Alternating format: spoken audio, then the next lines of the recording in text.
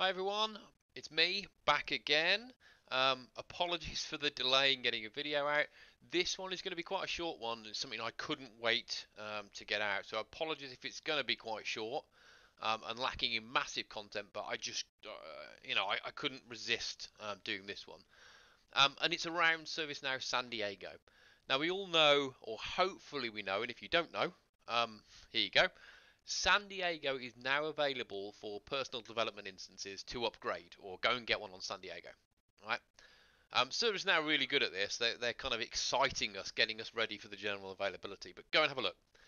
And the one thing I wanted to just show you now, very quickly, is something that has seen a lot of hype on community, and I've seen a lot of hype on LinkedIn about this. And this is going to be, to me, it's a proper wow factor. Okay, so I just want to show this off. And that is what people are referring to as Polaris or the next generation UI.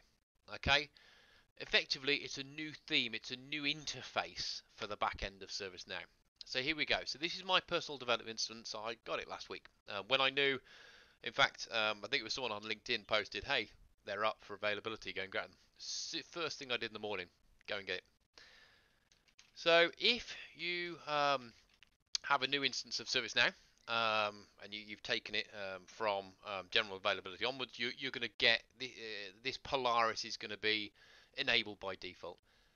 If you're an old timer like me and you need to go and activate it, then you go into Sys Properties and you type in Polaris, and here are all the Polaris properties.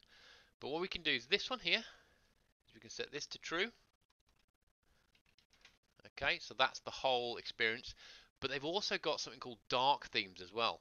So we can enable dark themes as well. So I'm going to set that to true. I've got to be honest, on most apps, I don't bother with dark themes, but maybe that's just me, but it's there. Okay, so we do that. We reload. Bear in mind I'm on a dev instance, so it may take a little longer than normal. And we'll see the new interface. See, for me, I think this is really exciting. So here we go. See, it's loading. It's a nice purple. I like that. I like that. But it's exciting times. But it's going to mean there's change for the end users. So the one thing I would say is, as soon as you can, get one of your instances upgraded. Get Polaris on it. If that's the chosen route you want to go down, you may actually want to take some time to investigate it. Okay, and then move to it perhaps over 6 months, maybe even 12 months down the line. But if you do want to go straight to Polaris and be bold, get one of your instances on it, get your users logging in, having a look, okay, get them familiarized with that. So here we go. So what we can see here, left hand side, look at this, right? So you can pin, so this is, if I click this here, just reload, there you go. There's no navigation bar on the left hand side, there's nothing there. So what you have to do is click on all.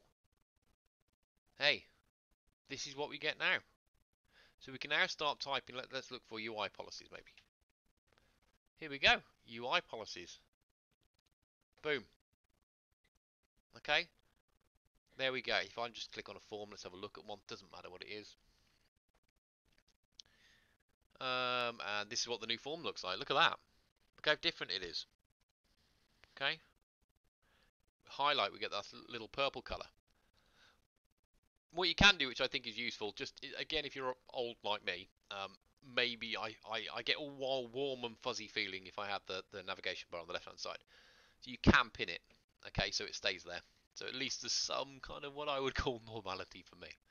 You've got things like here, your favorites, history, workspaces. You can jump straight to them there. Okay, on the right hand side over here, if you look here, look how nice this looks. If you go into preferences, this is where we get, this is our preferences, this is our cog. This is where we get themes, so we can switch to dark mode. Okay, default dark. Okay, I'm going to leave it on default. I don't really like dark, but it's something to play with. Anyway, what I would say, get your San Diego instance, get Polaris on it, have a play around, have a look, have a feel. You're going to see a lot of hype and a lot of talk and discussion over the next couple of months on this, I would have thought. Definitely from me. I will be doing a new what's new in San Diego, which will cover this and other aspects of what I think is cool in San Diego. Really exciting times, though, guys. Appreciate you watching this video. Hopefully, it's inspired you to go and take a look yourself if you didn't know about it. If you did know about it, then hope you've made it to the end. But anyway, thanks for watching. As always, if you're not subscribed, please click subscribe. If you are and like the video, just give it a thumbs up. And I'll see you on the other side. All right, thanks.